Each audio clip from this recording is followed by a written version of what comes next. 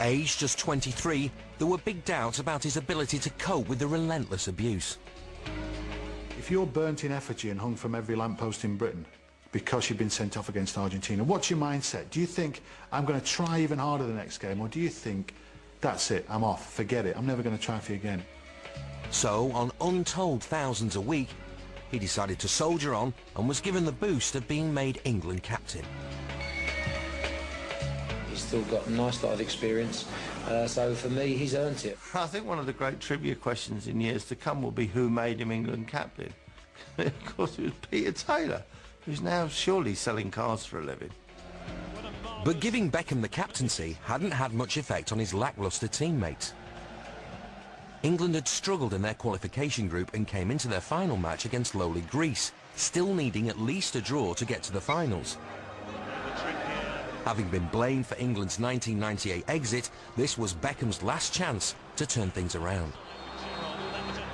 It was a day, really, when we should have lost. It was one of those days. Greece played really well. Everybody was underperforming. And we should have lost. It was, if there was any justice, we'd have gone. In keeping with England's general lameness, Greece took the lead. Despite an equaliser from Sheringham, the Greeks were still dominating. Nass drives it in again. England beware here. Nicola Benis, he scored. Greece have taken the lead again. Beckham seemed to be the only one playing. And he just would not have it. Benis with the endeavouring header. Beckham's win it back for England.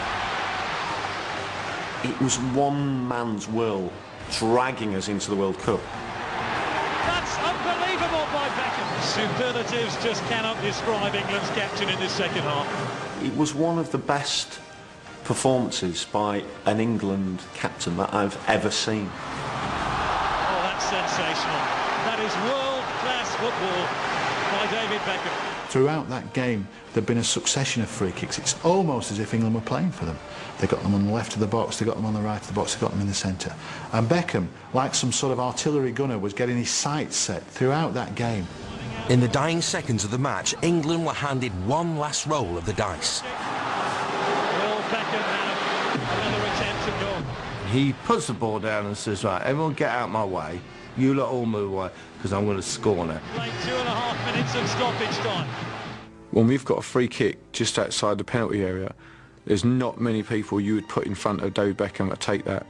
And he does that wonderful thing where he kind of looks around the wall and you think, look, goalie, look where he's looking. He kind of looks around the wall. Is it there? Yeah. In fact, you always think he's going to walk to the goal. Sorry a minute, goalie.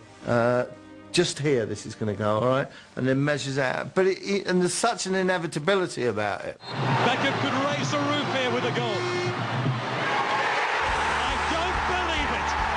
David Beckham scores the goal to take England all the way to the World Cup finals. He scored that goal, and you watch it now, you watch it tomorrow, you watch it the day after. The hairs on your neck still stand up.